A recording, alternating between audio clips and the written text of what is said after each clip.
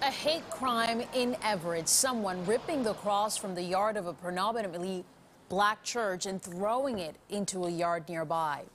As WBZ's Juli McDonald reports, church leaders are vowing unity and say it won't stop them from practicing their faith.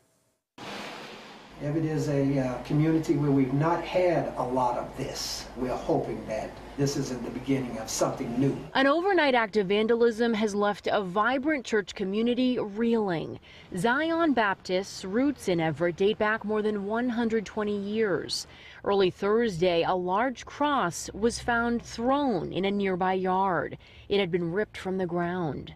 This cross is precious not only to members of Zion Baptist, it means something to everyone who believes. It's funny, we've had people standing at the bus stop and have turned around and watched them have a prayer or two. It's repulsive. We're disappointed. We're distraught. Everett's mayor said such crimes will not be tolerated anywhere in the city.